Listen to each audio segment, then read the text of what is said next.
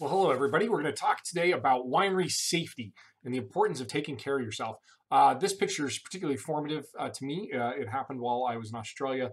We'll talk a little bit more about it as time goes on, but it's one of those situations that maybe couldn't have been helped. But we'll talk about my friend Angus here in a little bit. But I think it's just important to kind of set the stage of why we need to be self aware and take extra special care of what we do in the wine industry. Quick disclaimer about this lecture. There's some graphic content here. I want to illustrate some purposes, and if that requires some shock and awe, I think that's appropriate.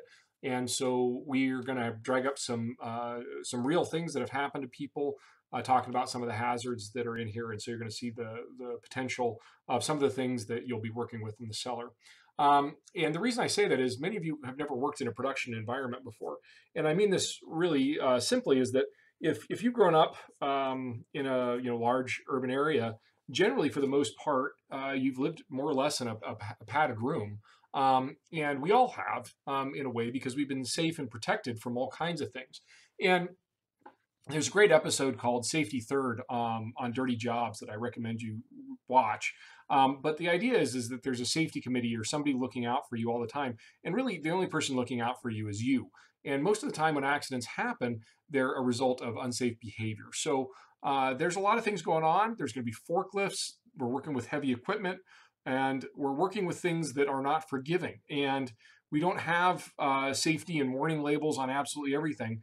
So you need to pay attention, you need to be careful, and you need to be self-aware of a lot of things that are happening around you so that you don't get hurt. But at the same time, I don't want you to be discouraged by this lecture. It's for your benefit. We need you to think really about not only yourself, but the people around you and how your actions are going to impact them. But lastly, I want to clear this up. The wine industry is fantastic. You just have to be a little bit more self-aware than you're used to being, and you've got to monitor yourself. And I'm going to talk about some of those things you're going to need to do to monitor yourself to make sure you have a long, healthy, prosperous career in this industry. So the things we want to talk about is we want to talk about protection, things that you need to wear, things you need to look at. We want to talk about winery hazards, both chemical and physical. Talk about cellar responsibility, alcohol responsibility, and the fact that you should never drink while you're working. This is a phenomenon that has always been fascinating to me, is that there are a lot of people in the wine industry that will just drink a few beers or drink some wine or drink whatever while they're at work. And I cannot object to that enough. And I think you'll find some conversions to that. And the reason we've seen some conversions really in Walla Walla over the last decade, if we've had deaths, we've had people pass away. If you ever get a chance to reach out to Marcus Raffinelli out at Le Col 41 or Marty Club, they'll talk about how they had a guy who was a driver for him, and he was sneaking booze all day long and got ham-boned on the job and was driving with a bunch of fruit and died in a car accident. And we've seen that happen over and over again. So the reality is alcohol plus working is you're going to end up looking like this. So don't do it. And it's just not, there's no room for it. After you're done with your day, by all means, go for it. But during the day, while we're at work, we just don't involve in any chemicals at all. And I mean that very seriously. Marijuana as well. Any intoxicating substance is going to lower your ability to have self-awareness. You've got to stay on top of your game in order to maintain a really safe work environment. And just having any extra mind-altering substances isn't going to help that. And this comes back to the safety basics. And it's always about unsafe behavior. Very frequently we always hear about people that, sue or looking for an opportunity to bring a lawsuit against some establishment for whatever reason because they tripped or they fell. People are always looking for an opportunity, but most of the time that lawsuit's thrown out because it wasn't the fault of the company. It was the fault of the person who ignored the "don't step here" sign, the ignored the watch out for sign, and they just walked around it. And it's almost always that it's unsafe behavior that causes it, not necessarily the unsafe conditions. Now, in a wine cellar, we're going to have all kinds of hazards that are around us. But the thing is that we need to understand how to work around them. And the reality is that it's almost always unsafe behavior. And a lot of times we don't realize some of those behaviors and how dangerous they are. And so this is an illustration on the bottom here of how we talk about drinking and driving and how much it can really cause accidents. And we know how vilified drinking and driving is. It's terrible. 50% of all highway fatalities are due to intoxicated drivers. People get sent up for a long time for drinking and driving. I mean, DUI is a no small thing to deal with. You're talking a $10,000 fine plus, basically a smear on your record for years. And that's the best that'll come off. If you actually kill somebody, you're going to be in deep trouble for a long time. But drinking and driving is a fraction as bad as reading an email or texting and driving. But let's also bring this on to the cellar, to working in a cellar.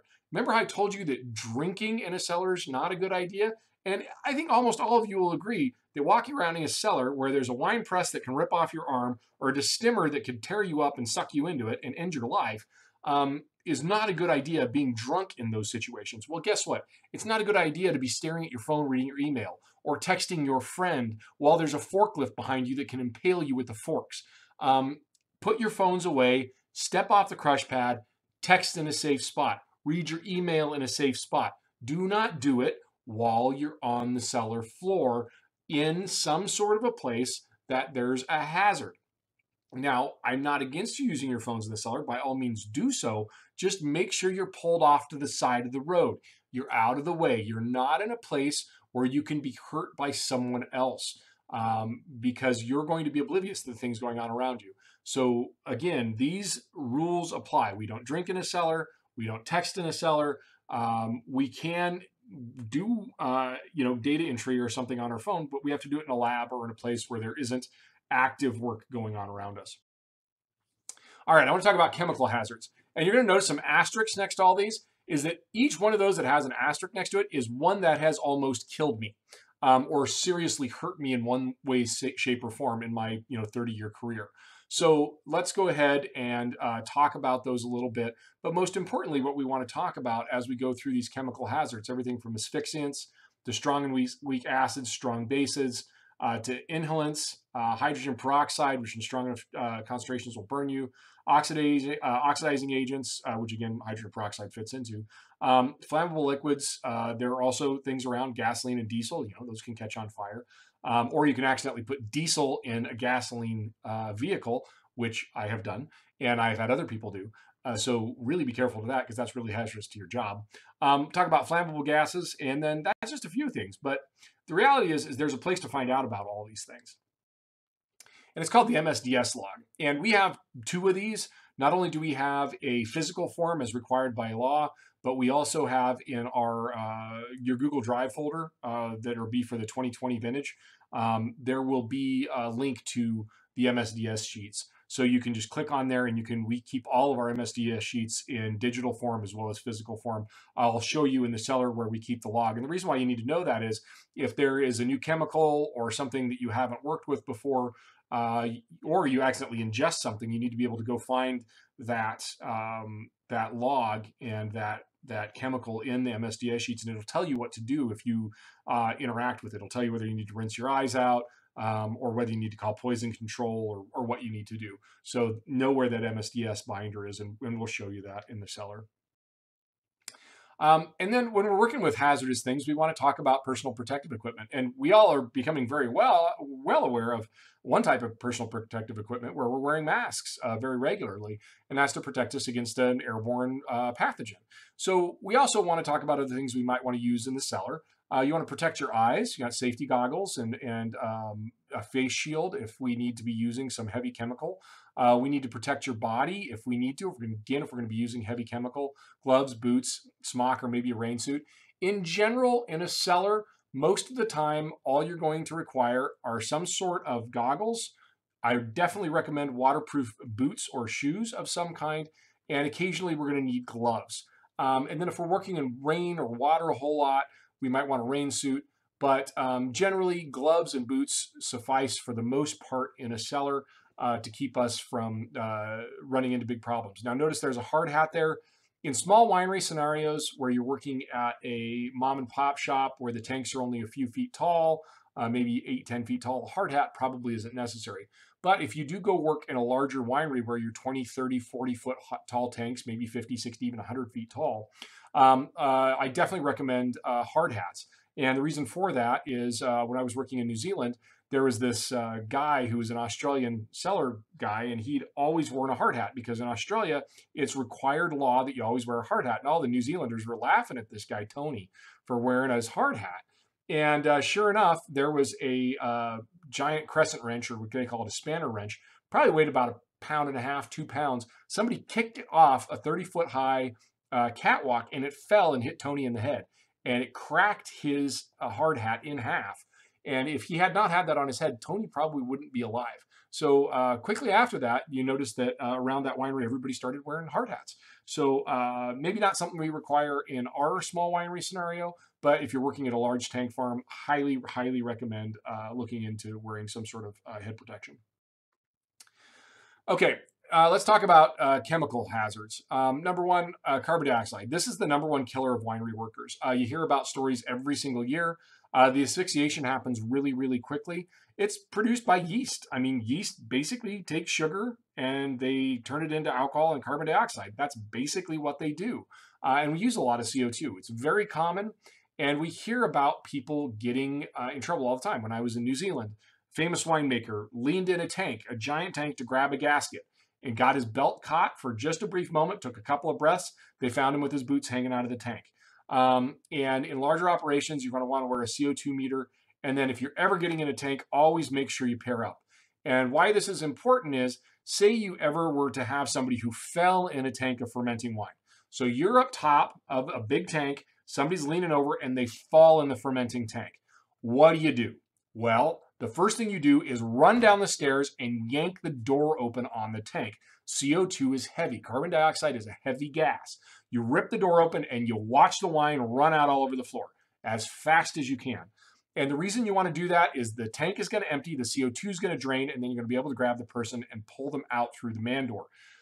If you do it a different way, like you reach over the top of the tank and try to pull the person out, the CO2 is in there. And if you go in to breathe it, you'll fall in the tank too. A friend of mine was working in Belgium and actually Bulgaria, in Bulgaria. And they found 3 brothers all dead in the bottom of a fermenter. And it looked like one had fallen in, got overwhelmed. The other one went in after the other one and got overwhelmed. And then the third one went in and they all passed away together. So this happens pretty regularly in the wine industry.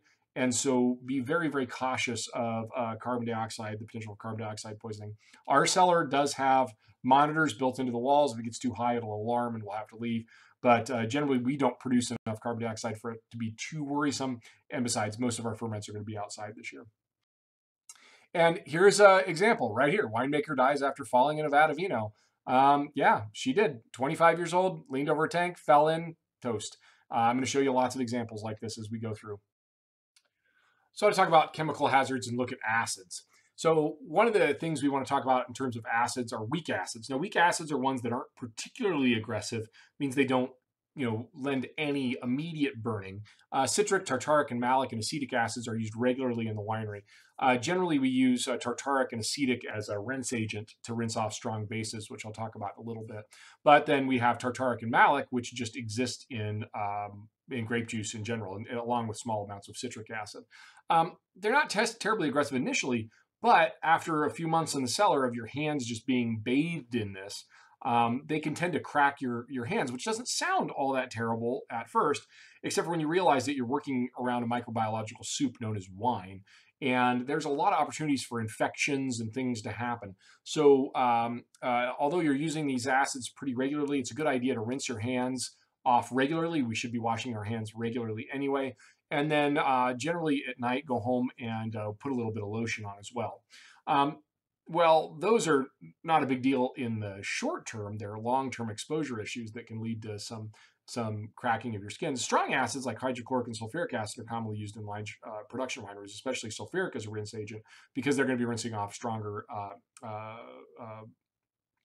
bases. So they tend to use strong acids such as sulfuric acid.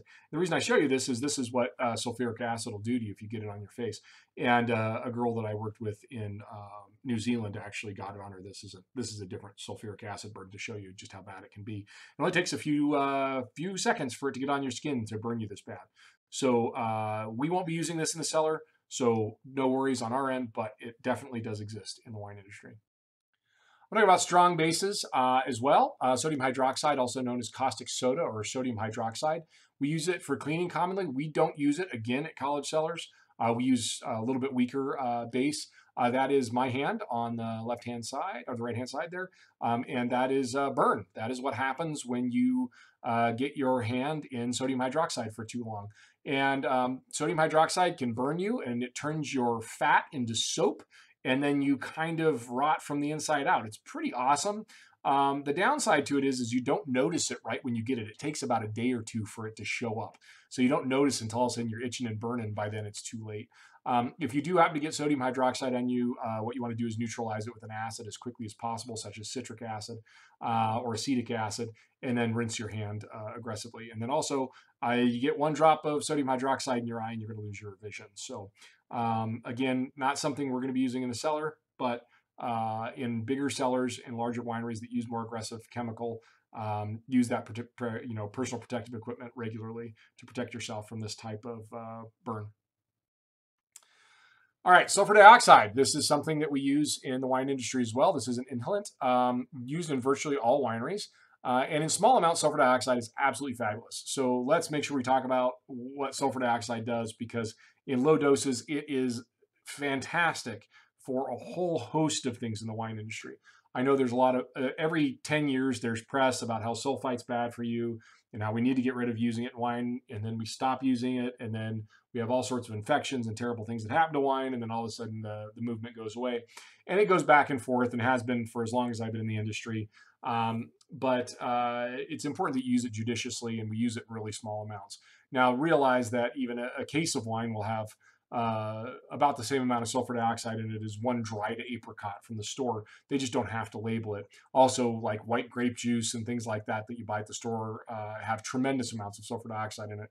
But for a bunch of bizarre reasons, we have to label it in the wine industry. So although sulfur dioxide is very good in very small amounts in the wine industry, when you use it improperly, or you're around it really frequently and you're not using that protective equipment like a mask or something to keep it away from you, or you're mixing it improperly and you breathe it regularly, you can have some issues. So it comes in a lot of different ways. Primarily at the school, we're going to be using potassium metabisulfite, so a powder. Then we also have a stock solution in a dispenser that will dispense it out at a rate into a liquid, so you won't have to smell it. And then we also have sulfur gas and wicks, and we'll talk about how we use those as a sanitizing agent in barrels when we get to barrel maintenance. But sulfur dioxide is a very commonly used thing in the wine industry. It's a dangerous inhalant, especially for people with asthma, and it combines with water in your lungs to form sulfuric acid, and it'll burn from the inside out. I've been in a fight with this and ended up in hospital because of it. I was young and dumb and was around it all day long. I was unaware of the ramifications and consequences, and I breathed barrels. I had brand new barrels, and I was filling them with wine, and they had been gassed with sulfur dioxide. And I filled about 100 barrels of wine that were full of sulfur dioxide. And I was just in a building, enclosed, breathing SO2 all day. And the next day, my lungs just started to hurt terribly. And I went in to get a CAT scan, and my lungs came back showing all this scar tissue. And the doctor asked me how long I'd been a chronic, heavy smoker. And I said, I don't smoke. I haven't smoked in years. And he goes, well, you got a lot of damage to your lungs. And primarily that was from the sulfur dioxide. And it took me years to stop having bronchial issues from it. So something to be careful of. We do now require, pesticide handling permits, and I'll tell you how to mitigate SO2, dangers as much as I can. But reality is that sulfur dioxide can be an issue. Just be careful. Again, it's not something you get one whiff of. It's no big deal. It's that chronic exposure issue that can lead to long-term health issues. All right, now we're going to talk about physical hazards. So after you get past the chemical ones that can burn you and hurt you, let's talk about physical hazards. The primary one we run into in the wine industry are tripping hazards, because there's lots of hoses on the floor. The floors are wet. And we'll talk about that here in a second. We have electrical hazards because we're plugging high voltage equipment into high powered things, and we have ionized water all around. Remember, we were talking about cleaning with sodium hydroxide and sodium. That ionizes the water and allows the water to conduct electricity really, really well. Then we also have slip and fall issues. We have heights where we're up on ladders, or we're on stools, we're on steps. We also have equipment hazards like forklifts. If you get an opportunity on YouTube, go type into YouTube German forklift training video. If you're into bad 80s horror movies, it's hilarious. If you're not into that kind of thing, don't watch it, but it's hilarious. And then also fatigue is a big deal. And in wine industry, we are an agricultural job where we're working long hours. We're spending hours and hours a day in a cellar, maybe 12, 14, 16 hours, and you get tired. When you get tired, you make mistakes. And I would be willing to bet you that 80% to 90% of all the accidents I've had where I've been injured, I've broken something, I've hurt something, I've damaged a building, or had a pallet of wine slip off the front of the forklift, they've all happened after a 10 or 12-hour day. It's at the end of the day, and I'm trying to go home, and you make a mistake. And I also want to say that yourself, you can always make mistakes. And a lot of times you're not thinking through clearly, and you do something stupid like this gentleman here. So I want to talk about protection. How do we protect ourselves against physical hazard? Well, number one, we eliminate the hazard. Get rid of it. So if you have a dangerous machine, get rid of it. Well, we have a dangerous machine down on the crush pad. It's our bladder press. I'm going to show you it. We're going to use it this vintage, but I want to show it to you because there's a reasonable chance you'll end up using one in the industry. And so I've got to show you how to work with a machine that can kill you. So how to be safe and how to work around it.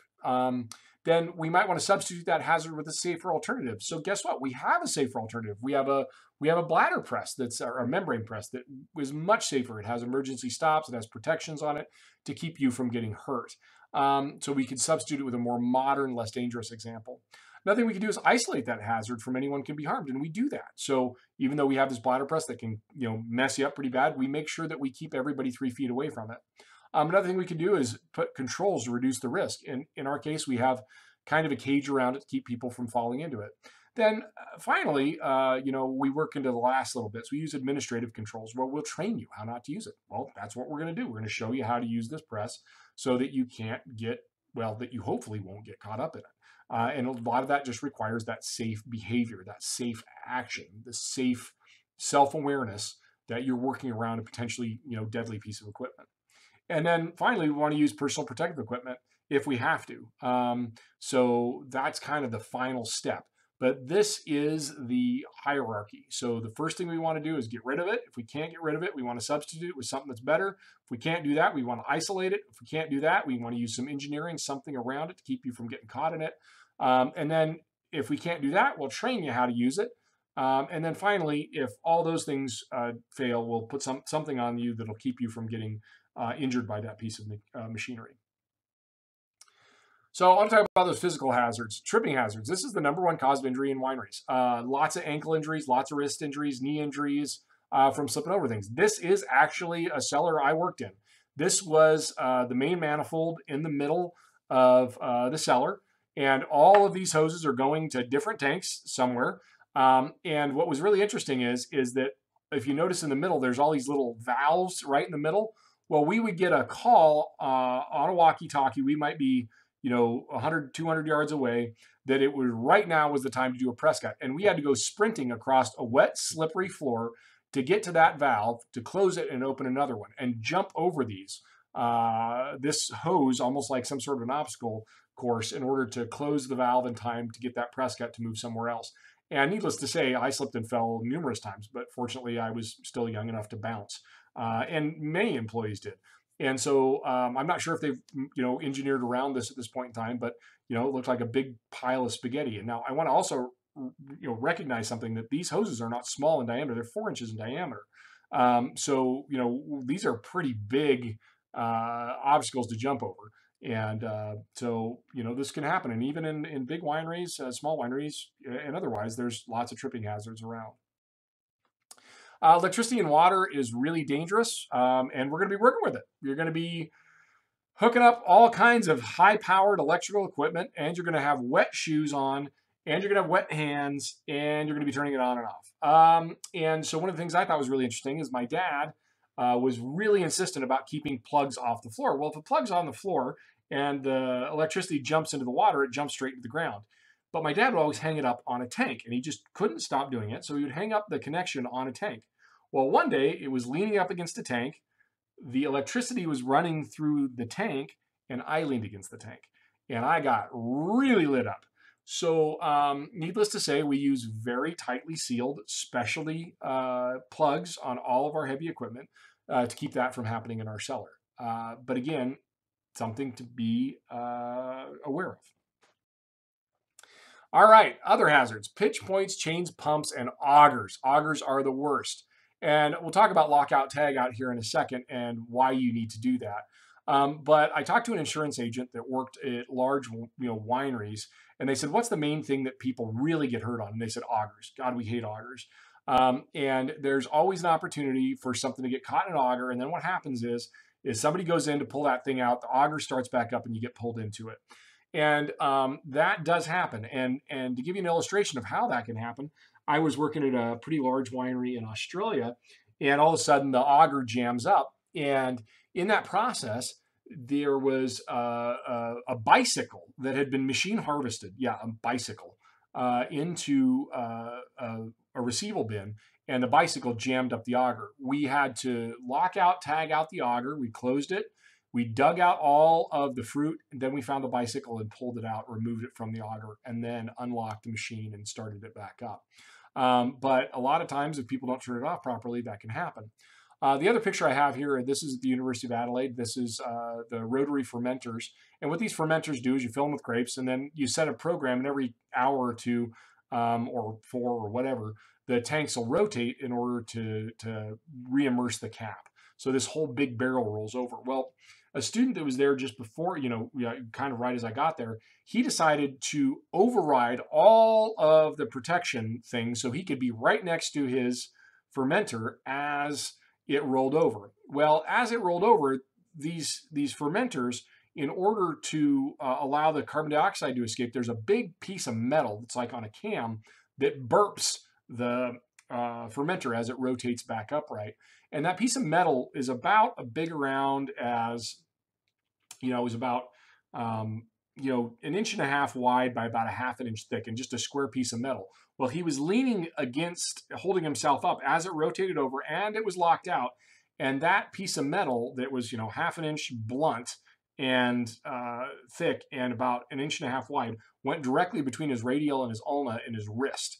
And then he screamed, somebody hit stop. But at that point in time, and by the way, these fermenters only rotate one way. They don't rotate backwards. So he's pinned, stuck with a piece of metal caught between his radial and ulna, and pinned to the machine until the fire brigade could come and cut him out. And then they got him cut out and got him all patched up. But he overrode safety equipment in order to do that. And so these are things that I've seen. These are things I've been a part of. And fortunately, it hasn't happened to me. I did almost lose my fingers to a hopper outside. We can talk about that in person sometime. But reality is these things are around. There's always potential for danger. So again, be safe. So here's the thing: so say you're working in a winery, and I want to put this in a real sense. What happens if all of a sudden you're down there, you're working, you got a punch down tool, and there's an auger or just something, and you drop it in the machine? What do? The first thing you do is let it go. You can tell I am the father of a young lady because I have seen this show plenty of times. But the first thing you do is let it go, and then you hit the emergency stop. That's why emergency stops exist. Resist the urge to go in after it. So the first thing you want to do is you want to reach after it. Don't do it. The first thing you want to do is turn and hit the e-stop. Once you hit the e-stop, then you can worry about getting it out.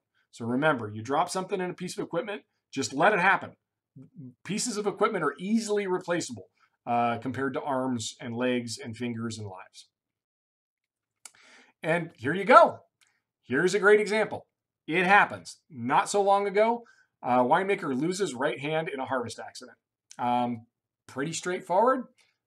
Don't go in after things. Just cleaning a crusher to stimmer and got his arm stuck in a machine. And so this is why you let things go. And if you are going to clean something, you got to lock it out and tag it out. So say we're going to go ahead and clean a piece of equipment where somebody actually has to get inside. If we do that, what we do is we'll get a padlock and you turn off the machinery, and you notice on all of our machinery that someone could get in or be around, there's a clip on that machinery. There's a hole where you can put a padlock through it and lock that machine closed. So you lock out the machine. Then there's usually only one key. It's on a key ring that goes around whoever's neck that's going into the machine to clean it. So that way it can't get turned on unless someone actually, unless the person that's, getting into that equipment can turn it back on. So we lock it out and we tag it out. And that way we prevent the unexpected energization, startup, or release of stored energy during equipment servicing, inspection, and maintenance. And why is this important? Because a friend of mine, Pete Hedges, just about died. Went into work one morning and this happened. I'm going to read this to you. I know this is just a dramatic reading in the middle of a stupid YouTube video, but it's important to be able to understand why this is important. His life was hanging by a thread. The self-made man didn't have a prayer. In other words, a heartbeat or two, his days would be cut short. I thought I've had a pretty good life. My wife will be okay. My kids all have jobs, Pete Hedges of Richland said as he recalled October 2011 morning when he knew he only had moments to live. For the Hedges family winemaker and general manager, the crisp pre-dawn dawn on Red Mountain was just beginning. It was just getting light, the athletic 62-year-old said. I got into the wine press. It's outside because you need room to use a forklift to put in the grapes, and I couldn't see very well. Pete was intent on checking a patch that he'd plied on the wine press's rubber bladder, a mechanism that compresses to squeeze juice from the grapes. A man already stressed by 70 to 80-hour harvest work week, Pete found frustration when the electronic control wouldn't rotate the hot dog-shaped cylinder. For access, its doors needed to be parallel to the catwalk. But the doors were parallel to the ground instead, and the power had not been turned off. It's not rotating anyway, so I stuck my head in, and my lower body's out, feet on the ground, Pete said as the scene unfolding in faint light. Leaning around one of the metal screens, I lifted myself up like on parallel bars to get in further to see the repair. Suddenly, the alarm on the controller sounded like a loud and clear warning. That was the moment of sheer terror because I knew it was going to start rotating and I knew what was going to happen, Pete said, recalling a horrific reality. The door hits me on the back and the sheet metal is catching me on the front. My hands and arms are inside of it. It's like a big rolling pin. It started breaking vertebrae and I could hear it, like a big stick breaking. All of his thoughts of his family melded with the sound of crushing bone. The safety cord on the outside of the drum spun into sight. In a desperate reach, Pete's fingers found their mark. I needed to yell, but my lungs were punctured, so all I could do was a loud whisper, "Help!" Pete said, aware that there's a 10-inch concrete wall between him and his crew inside the building. Fortunately, some of the vineyard workers are cleaning up the lugs as we pick grapes, and one of the guys had walked over and turned the water spigot on and saw me. Pete remembers the wail of the ambulance, the backboard strapped to his crushed body, and the intense pain. Okay, fair enough, right? Well, guess what? Here's another one. Winemaker crushed to death by a wine press. All right. You see, you're getting the point here? This happens. And again, let's talk about unsafe behavior. Let's talk about the things that we can do. We're tired. We're fatigued. Maybe there's alcohol involved. Maybe there isn't. There's lots of opportunities to end up injured in this industry. So be smart, be self-aware, sleep as much as you can, and take care of yourself because we don't need to have you be another statistic. So let's talk about some other hazards. Well, how about exploding tanks? There's a fabulous video on the internet. Hopefully I'll try to find all these and link them in the comments section where there's some exploding tanks. Sometimes people close fermenters and seal them while the yeast are going and they can explode spectacularly. Other workers, realize you're working around other people that may not be paying attention. They can get you injured as well. And that's how I almost lost my fingers from another worker around me. Strain from lifting, I've almost hurt myself. I have hurt myself being a lifetime power lifter and finally getting a little bit old in my days. I've definitely injured myself trying to pick up a full barrel of wine or something like that. I don't do that anymore. Tired, falling objects, poor engineering. And then I want to talk about imploding tanks because this is really only hazardous to your employment. And this happens pretty regularly. And here's some pictures I've taken from around town and around other places where I've been, where people don't open the tank before they pump out of it. So you start pumping out of the tank is sealed, it will create a vacuum, and you'll implode the tank. I highly recommend, as you tour large wineries, to go look for the imploding tank. You will find them everywhere. We've imploded 2 of the tanks downstairs, which we've re-exploded. It can happen. It does happen. And I guarantee it is a good way to get yourself canned. And now this is one that's a little different. So this is a aerial view of Winery. Now this is an example of poor engineering. So this is one that no one could have expected. So this is a brand new tank farm that they had built over an old cellar. An engineering firm had come in, they had verified how strong everything was, and they started putting tanks on top of this old cellar and they were filling it. Well, my friend Angus, remember the beginning slide of this thing, was on top of this tank farm when it fell. And he ended up puncturing a couple of lungs, broke his back, everything else. And we called him the tank surfer because there's no reason he should have ever lived. But when this collapsed, they were filling tanks. He was on top. They were filling with Shiraz, and the Shiraz exploded. And he fell in such a way that he literally rode a wave of Shiraz out. And that's how he survived. And so we called him the tank surfer. And he was going to never be able to work in the wine industry ever again. But fortunately, he did okay. And here he is now, obviously not learning his lesson. He's the gentleman on the right-hand side. But at least they've got someone up there with a vent fan blowing air into some tanks as they're having a shovel out competition. Now realize in Australia, it is a national sort of competition to strip down to your underwear and see how quickly you can shovel out a fermenter. So anyway, it looks like Angus is doing quite well and has recovered from his tank surfer incident 10 years down the road. And one other realistic hazard. We're in the alcohol industry. And I think in a lot of ways we become desensitized to the amount of alcohol being consumed around us. And sometimes I think it's like a moth to a flame. A lot of people are attracted to the wine industry because it'll allow them to become socially acceptable, alcoholics. And it's a tricky line to walk. And I want to be really honest with you about my usage and about, challenges I've had over the years. I've been in the industry for a long time, and there's a lot of times when I just have to sort of take a break and take a step back. And then also, I monitor how much I drink pretty regularly. I write it down every night how much I can consume because what can happen is you can start trending up. And as you trend up, you start to become sort of desensitized to how much ethanol you're putting in your system. And that can eventually lead to all sorts of health problems. And I also realize we're in the wine industry, we're around other people that drink. And when you see the quantities being consumed, sometimes you can rationalize it, and it's not okay to do that. So very realistically, keep a log, keep that idea of self-awareness, of individual responsibility, because it's up to you. There's no one around you that's going to be telling you not to drink or, keep you away from drinking. That's going to be up to you. And you're going to have access to pretty much unlimited amounts of alcohol as you enter the industry. And so, if you own your own label, especially, there's just no limit to the amount you can have. And if you ever want to talk to me about it, you ever want to come in my office and, you think you're having an issue, or don't be afraid someday if I think you're having an issue and I pull you in the office, because we've had to have conversations and hard conversations with students before. And again, I'm not trying to dissuade you because the alcohol industry as a whole, the wine industry as a whole, is an absolute blast. But again, this idea of personal responsibility, personal safety is very, very important. And we've got to stay that way. We've got to stay on top of that. And so the last thing we need to do is have you be another statistic. So make sure to take care of yourself. And now we've got another level of personal responsibility that I didn't even think we had to talk about. But now we got to add another thing to it. We've lost winemakers this year due to COVID-19. And I don't want another statistic. So I think this is something that we can easily work around. The research is pretty strong. If we wear masks and sanitize our hands and work outside and keep distance, I think that we can minimize transmission through our cellars.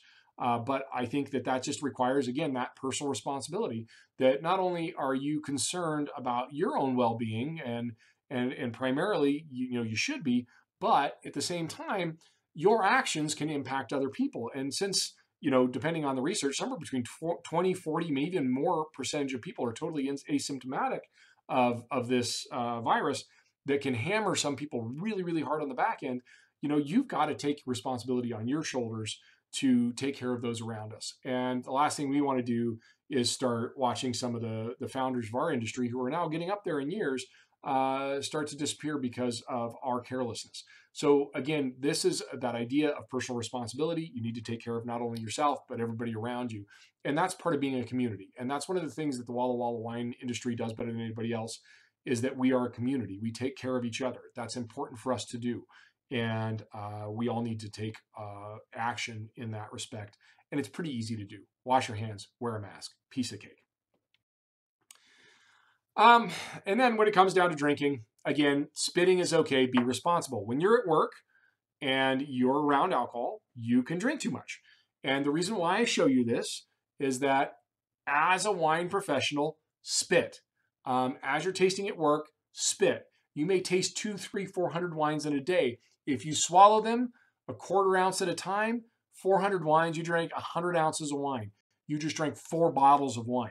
And that can be really, really hazardous to your health, not only your health, but the people's health around you. And why is this important to me? Well, here's why. This is my dad's Jeep.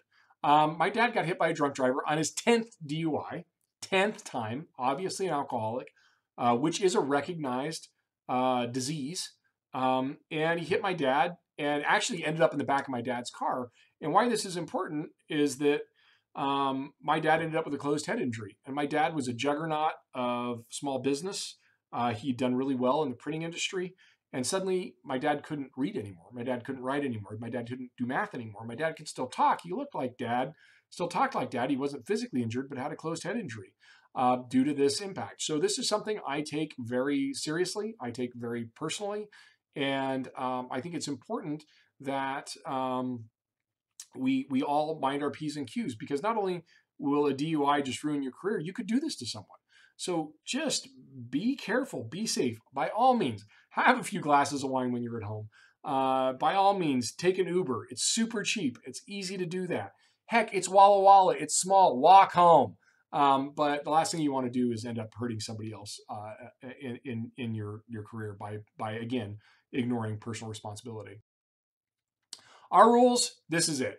If you don't know what it is, ask. That's what we're here for. You got to wear closed-toed shoes in the cellar and in the vineyard. If I see you in flip-flops, I see you in sandals, I see you in open-toed shoes, you're going to go home. Deal with it. Be fresh and aware. Sleep well. Don't go out. Don't get drunk. Don't get hungover. Keep yourself fresh and aware. There's a lot of things happening. Appropriate clothing is to be worn. Don't really baggy shirts and jeans. They're catch hazards. The last thing you want to do is get caught up in a machine. I also really recommend against wearing button-up shirts. They will get caught in bird net and other things like crazy. So really try to stick to shirts without buttons. Phones. Keep phones away from equipment. Keep away from wines. It's been interesting. One of my friends was studying different things being found in wine, and he's noticed over the last 20 years that the lithium content in wine has gone up like 20-fold. And he's trying to figure out why that is. Well, it's all the phones falling in equipment and then getting ground up. It's the lithium ion batteries that are breaking down, and we're seeing an increase in lithium. Well, maybe we'll have fewer depressed winemakers. I don't know because of that. But we don't want to end up getting phones in our equipment. So keep your phones away from the equipment, and also keep them out of shirt pockets. This is the other reason I say don't wear button-up shirts, because they have pockets. And then you'll be tempted to put your phone in your shirt pocket. Then you bend over and things they fall into the bin. And then some other things to think about is it's advised to, remove all jewelry. My wife knows I love her, and she knows during vintage I don't wear a wedding ring. And it's not because during vintage I'm suddenly not married anymore. It just happens to be that all those chemical hazards I talked about will grow underneath my finger. And when you pull off your ring, you'll also pull off a bunch of your skin. So I recommend during vintage, if you're going to have your hands in lots of things, make sure to remove any wedding bands and things like that. And then also another thing to be aware of in terms of jewelry, my Fitbit, which I wear religiously even during vintage, I have a stainless band on it. And that stainless band is there for a very significant reason, because it's inert, and also it breathes, and a lot of things don't get underneath it that cause long-term issues. So just something else to be aware of. If you can get a stainless band for your watch, if you're dead set on wearing it, that's a good idea. Again, tasting is okay. Drinking is not. Spit advised. And then I'll put this link in the YouTube comment section. This is what happens when you drink at work. Don't do it. So here's your review questions. These are things that will be likely to find on a quiz. Talk about the killer in the wine industry, which is carbon dioxide. Some common cleaning chemicals that can blind you. What you do if a bicycle gets stuck in a receival bin. And then before pumping wine out of a tank, what you should do, vent it. And if you need to get in a tank, how should you proceed? Make sure you got a partner, somebody with you, and you vent that tank really, really well. Some references for you, and we'll talk to you over about winery safety as we move forward. Cheers.